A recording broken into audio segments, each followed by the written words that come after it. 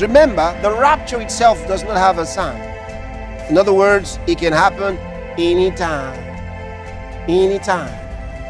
But we have a final place beyond which it cannot go. We said the other day, if you take that day when he walked out of the temple as 30 AD, some have said 29 AD. I said if you take the range of 4 BC to 2 BC for his birth, somewhere you will come to the range of what we said.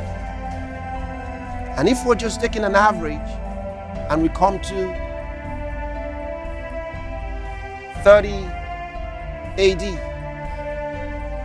2000, from there we'll come to 2030. And from now, from 2020 to 2030 is 10 years. Which means that it cannot exceed 10 years before the man of sin is revealed. Because you have 7 years. Either after that, now here are the 3 options. 7 years, either after, or within, or across. Do you understand? If it is after, then you have, before he comes back will be 7 plus 10. That's 17 years. Before Jesus comes back. 7 for the tribulation. 10 years before the Antichrist shows up. You see that? So 17 years in all, and Jesus shows up. If it is after. If it is inside, you have 3 years before he shows up.